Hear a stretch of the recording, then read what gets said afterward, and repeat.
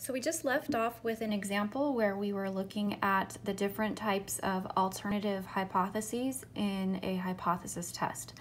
And so the example we left off with was a left-tailed alternative where we were looking at electronic chips and we were trying to determine whether or not the chips were lasting a minimum of 630 hours, which had been claimed by the manufacturer. So just as a refresher here, we had said our null hypothesis was that the mean length was 630 hours. And what we wanted to test as an alternative was that these chips were in fact on average not lasting 630 hours. So less than 630 hours would be a left-tailed alternative. So what we're asked in this question is, okay, suppose we're told that we know the population standard deviation of the lifetime of electronic chips is 22 hours. So what they're telling us there is that sigma is 22 hours. And we are told for a sample of size 30 electronic chips, so n is 30. So we looked at 30 different chips and we found a mean lifetime of 615 hours. So the sample mean x bar was 615 hours. And so what we're trying to figure out is how likely is it that we're going to observe a sample mean of 615 hours if our sample size is 30 and the population standard deviation is 22 hours. So how likely should sound to you like a probability question. We are going back to chapter 6 information here to try and figure this question out. Essentially what we're saying is if we assume that the null hypothesis is true, that means that this distribution of x bar, so all the possible sample means x bar, would be right at the population mean, which is 630. So our null hypothesis here is that the mean is 630. And what we want to know is, well, how likely is it that I would observe an x bar of only 615, which would be down here somewhere? Well, in order to answer that question, we need to know the spread, right? The spread of all possible sample means, and that's sigma sub x bar. And we learned back in chapter 6 that sigma sub x bar is equal to sigma over the square root of n. We know both of those things. Sigma is 22, n was 30. And so if we go to the calculator for a second here, we've got 22 over the square root of 30 is 4.01, we'll round that to 0.17. And so if we label 3 standard deviations in each direction, we're going by increments of about 4.017. What we want to do is we want to find out, well, where is this, where's this z-score? Where's x bar going to lie on here?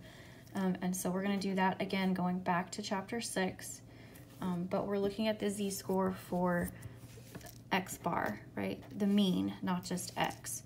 So we need to subtract the mean of all possible sample means and divide by the standard deviation of all possible sample means. X bar is 615. We're subtracting mu sub x bar, which is equal to mu in our null hypothesis, that's 630. So again, we're calculating this assuming the null hypothesis is true. And sigma sub x bar, we just found that is 4.017. And so if we do that calculation, we've got 615 minus 630 divided by 4.017 gives us negative 3.73. So remember, that's a z-score, right? So what we're saying is that observing a sample mean of 615 if the true population mean is really 630. That's going to be 3, almost 4 standard deviations below the mean, right? So we would be way down here by the time we were at 615. And we want that little sliver of probability, right? We want to know how likely is it that I'm going to observe this sample mean of 615 if the true population mean is really 630. So we can find that using the normal CDF. So we're going to do normal CDF. That's under second distribution. Again, this is all from chapter 6. Scrolling down to normal CDF. Our lower is basically, we're just going to use -1,000,000, but we're looking essentially at -infinity. Our upper is where we're stopping. We're using a z-score, so we're going to go all the way to -3.73. Our mean is 0, our standard deviation is 1. Again, we're using z-score. And you'll see it's very, very tiny. It's converting it to scientific notation. So this -5 means we're moving that decimal place 5 places to the left. So we did -1,000,000 to -3.73. Mean of 0, standard deviation of 1. And that gave us 0.0000. So we're moving it 5 places, so there's 4 zeros, and then that 9, 5, and we'll round it to 8. Okay, so that answers our question. That's this area right up here, the area to the left of 615 in this distribution, 0.00000958.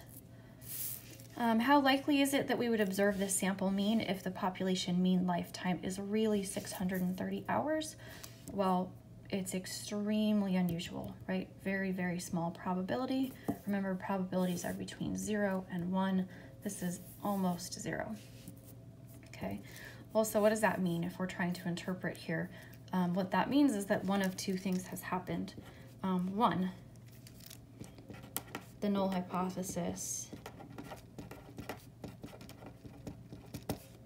which was that the mean is 630, is true. And we just happened to have observed an extremely unusual event. In other words, an event that only happens, if we change this to a percentage, right, only happens 0.00958% of the time.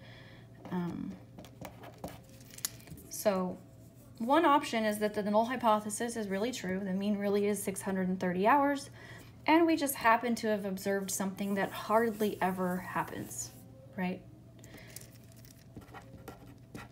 The other option, right, so or, we said one of 2 things has happened. The other thing is that the null hypothesis is not really true, right?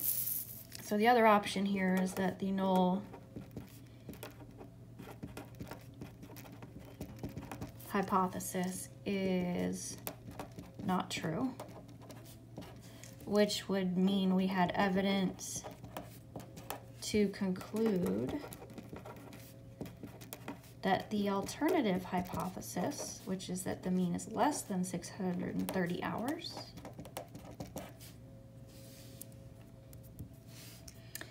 and that's the other option, right? In other words, what we just found is that if the mean is really 630 and we observe 615, right, down here, what we just found is that is extremely unusual, right? It only happens 0.00958% of the time. What we're saying here, and I think you can see it if I just draw another curve, is, well, if the mean is not really 630 and it's really somewhere less than 630, now observing that 615 seems much more likely, right? There's a much bigger area here than this tiny little tail area up here. So the other option is that that null hypothesis is not true, and we have evidence to conclude the alternative hypothesis. And so that's the basic logic of hypothesis testing. If this probability, we call it a p-value, we'll talk more about that soon.